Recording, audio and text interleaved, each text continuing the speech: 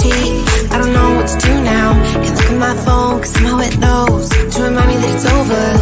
Oh, I finally blocked your Instagram stories, took down all your pics from the walls. I thought that I want somebody to hold me. It's not like me to not move on. 1 month in was horrible, and yeah, I couldn't sleep. Then 2, I finally did, but you invaded all my dreams. Then 3, I felt like dying, and then 4, I couldn't breathe. 5 months still with me.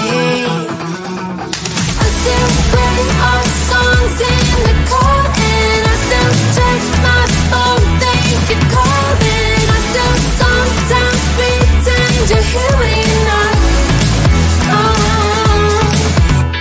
And I still wear your t-shirt to bed, and I still read the text you would send, and I still wish that you were here but you're not.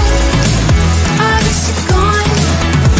Thought it'd be a little clearer after some time, and I would see only me in the mirror, but you're still here looking at me. So when you said forever, was it a lie? What did you mean? Was the story really over? You know, in my book it was you and me. I finally blocked your Instagram stories, took down all your pics from the walls. I thought that I want somebody to hold me.